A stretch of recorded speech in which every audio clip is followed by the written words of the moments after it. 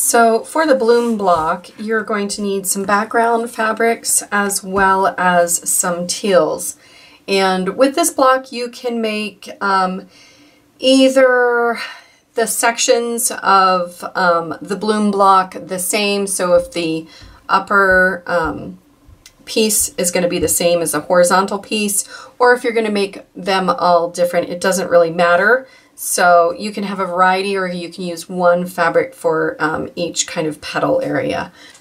All right, now that we have our pieces cut, what I'm going to do is kind of lay the block out just a little bit. I'm not worried about perfection here. I'm just laying the pieces together to make sure that I have all the right pieces.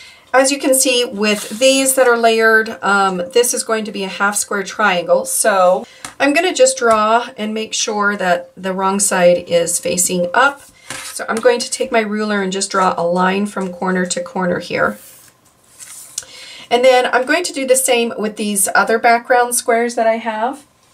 What I need to make sure is that my line is going from the right corner to the left bottom corner on this side. And then on this side,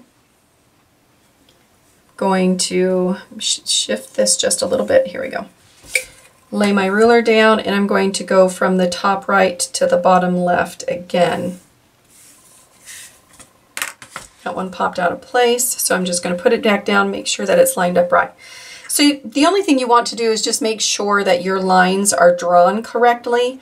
If you drew it wrong, just simply take this block and pivot it. So you just can twist it over one time and you're fine. So after we have our lines drawn, what we can do is go ahead and pin these so they don't shift and get twisted up. And then we're going to take them to the sewing machine and we're going to stitch on that drawn line. We're going to repeat that process for each of these. For the half square triangle, we're going to do the same as well. We are going to sew on that drawn line. All right, now that we have those sewn, we are going to simply trim off the extra. You can save these triangle bits for another project and just stitch them together if you'd like, or set them aside in your scrap bin.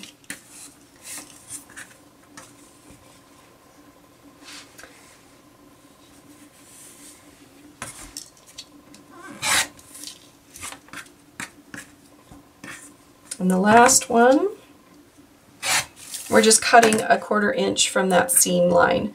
So now we are going to press them open. We're just going to give them a good press. I am pressing them out, but you could press them to the dark if you'd like. Going out is sometimes easier than coming back in, but I know it may give you a shadow. So the first thing we're going to do is take our half square triangles and square it up. Then we can go ahead and lay our block out. We're just going to use the diagram. So the first thing we're going to do is sew these two pieces together, and then we can attach this piece to it. Once we have these two pieces together, we can go ahead and sew it to the next section. We're just going to line up our sides and we can pin if we need. And we're going to repeat the process with the bottom petal.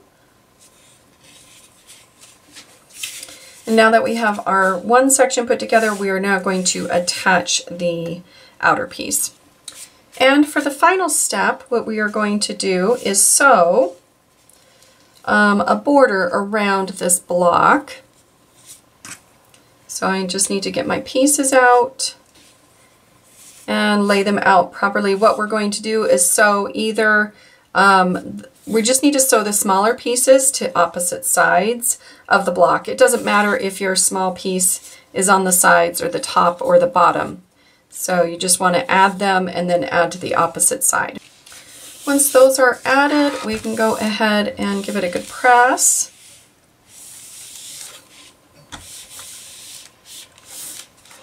And then we are going to repeat it for opposite sides as well.